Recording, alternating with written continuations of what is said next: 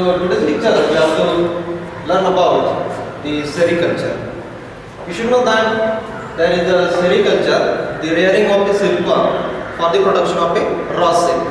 In which you have to see that particularly the silk threads, which is give the economic importance for there are the farmers, those increases their economics, and we have to side by there are the rare, in there is the many farmers, there is the side business of as like a farms. So we have to see that the origin of the silk, it is first of all discovered by the China. After that we have to see that there are the four kind of the silks, there are the four type of the silks, in which you have to see there the India which is the first in rank, there are the production of the mocha silkworm, and we have to see that the Tasar silkworm, it is the second in rank, there is the fifth in the production of it all over the world. So we have to see that the mulberry silk when there is the produce, there is the India, it is a fifth all over the world. And you should know that the mulberry silk, it is more important for the production of a many type of a cloths, those are the produced by there in the silk.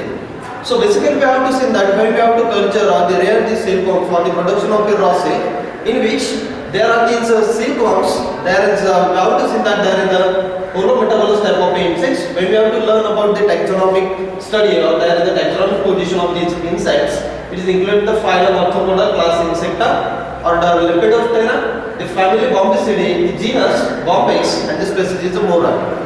Next we have to see that there are the India, there are the four kind of silks. In which we have to see that basically these insects we have to classify into there are the two families. The first one is the Bombycidae and the second one there is the Sericulture. There are the four kind of silks which are produced by there are the particular type of rearing species. The first of all we have to discuss on there is the mulberry silkworms. These are the Bombyx more species we have to use for the rearing of a production of a there is the mulberry silk. In which you have to see that these type of silkworms, it is a fully domesticated species which is we have to rear in the human interference in there is a particular rearing house or any other habits.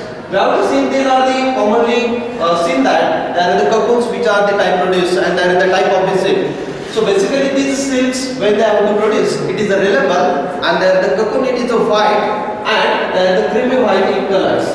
It is producing states in India. There are the particularly most ranking there is the West Bengal, Kashmir, Karnataka, Andhra Pradesh. These states which are the produce the mulberry silk. So when we have to see that the position of a mulberry silk production in the India, it is the fifth in all over the world. Then another family we have to see that the Sericulture, it consists of there are the three different type of the silk productions. The particularly the Tasar silkworms, mocha silkworms, and Ira silkworms. When we have to see the Tasar silkworm, it is used the host plant. There is the Assam and there is the Arjun, which is the common name of there are the Bihar and Orissa and also the Madhya Pradesh. There are the Assam and Arjun. The second we have to see these species. When we have to see it is a wild type of silkworms. We have to do not rear in the human interference or the culture in the rearing house. There is this silk when you have to produce it is a reliable and there the cocoon is brown or coppery color, which is the mostly produced in the Bihar, Orissa and Madhya Pradesh in India. There is the mocha silkworm, there is the specific rear of the culture, there is the Antheria asama, there is the main host plants, there is the som and soru, there is the semi-domesticated species, the silk which is also the reliable and there is the cocoons, it is the golden yellow colors. It is a particular produced in the Assam state. The last one there is the fourth type of the silk which is produced by the Ira silkworm. It is the Attacus racini, which is we have to see that the species. There is the main host plant, there is the castor plants and there is the cassia. These we have to see that the domesticated species and an unreliable silk. The cocoons when we have to produce it is a white in color. The second we have to see that it is produced in there in the Assam and many other states in there in the India. The particularly we have to see that the mulberry silkworm we have to use there is the Bombyx more species. It is a fully domesticated and feeds on there in the mulberry plant leaves. There is the larva, it is a Moraceous eater. The some also we have to see that it is a univoltine or the multivoltine species. They produce the reliable silk and all over the world.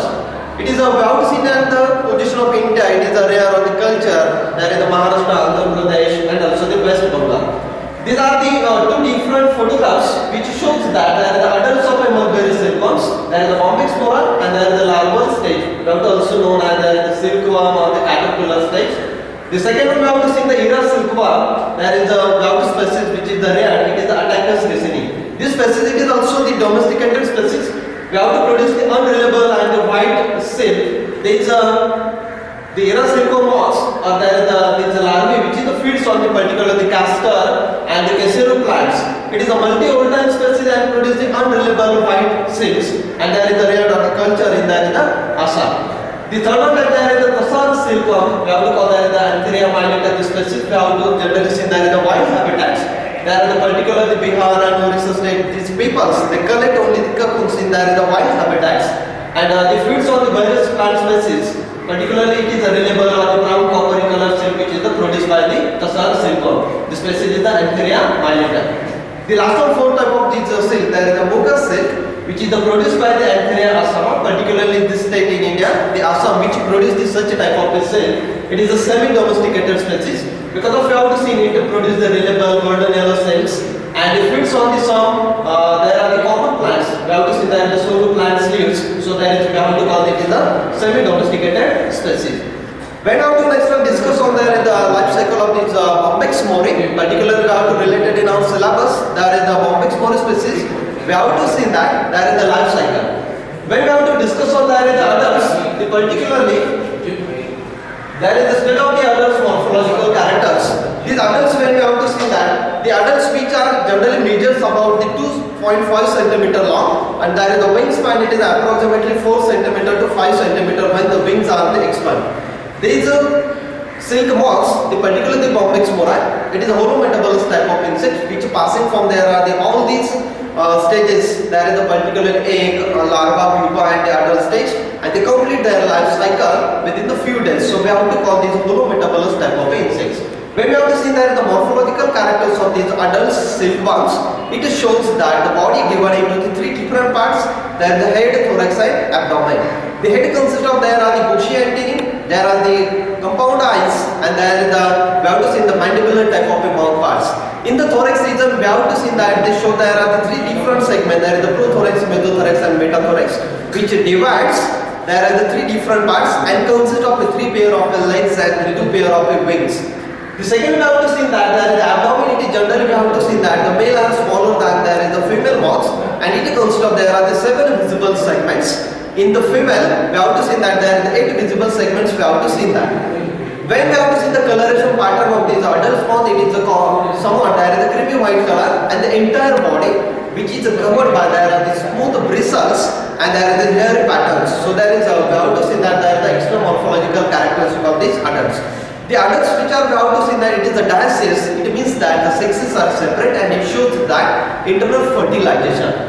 Next we have to see that when these adults we show there is the maturation, we show there are the population or there is the fertilization. After that the fertilization, the female moths within the 4 to 5 days they lay the eggs. These eggs, when we have to see that the single female moth after the fertilization which is laid by, there are the 300 to 400 eggs.